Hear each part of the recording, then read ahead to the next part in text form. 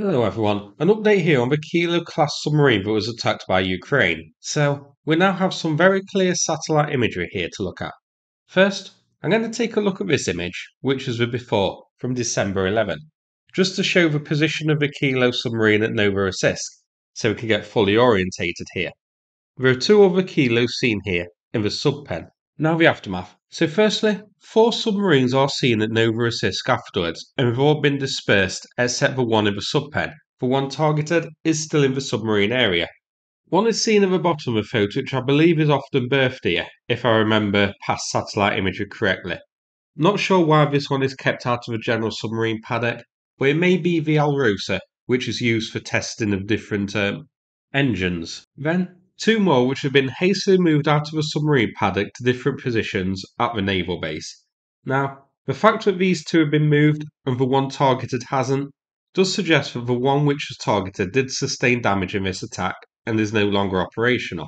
In yellow is the dock, so unfortunately the marine drone did miss its target and did not score a direct hit on the submarine itself. It impacted in the dock but caused a lot of damage, as you can see in this image here, without the highlights. So, the marine drone packed one hell of a punch and caused significant damage to the dock itself. If this scored a direct hit on the submarine, I think it would be finished. This image shows it in a bit more detail, so the impact looks about 10 to 20 metres away from the submarine itself, so unfortunately, it does confirm that it did miss. But the fact that that submarine hasn't moved out of the submarine pen definitely does suggest damage was caused to it. Otherwise, surely Russia would have moved it like we moved the other 2. Now, this bit's interesting.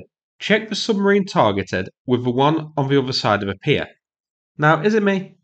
Or is the one targeted sitting lower in the water? It could be because of the shadows giving that impression, but the one at the bottom is definitely looking higher out of the water than the one targeted. This is more visible here, around the highlighted spots around the white circle thing. So on the bottommost tub, there is an extra 6 feet or so of submarine sticking out, visible clearly above the waterline. That is invisible on the one targeted. The rear end of that submarine looks submerged, so it definitely looks like the one which was targeted is hanging in the water. The damage isn't as severe as we are hoping to, but it is looking like it was sagging here, which means the hull of the submarine must have been breached by this blast at the rear end, causing it to sit lower in the water at this part. Because surely, even with shadows obscuring some of the sub and that sort of thing, we would see more of it above water than we are seeing here when we compare to the one just below it. It's definitely looking like its arse is hanging in the water. And submarines are quite delicate things. Typically, they aren't supposed to sag in the water like this, and the insides of them are supposed to remain dry. Though, judging by what happened to the Kursk, that might not be a priority for Russia.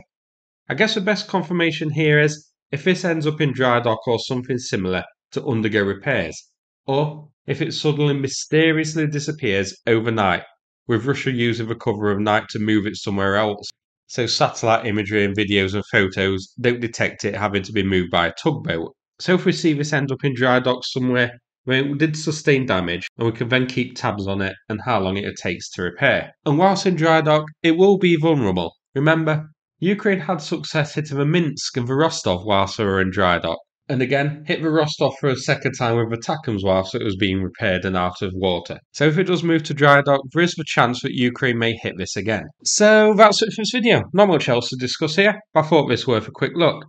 If you found the video interesting, please click like and subscribe. I'd appreciate it. Thanks so much and take care everybody.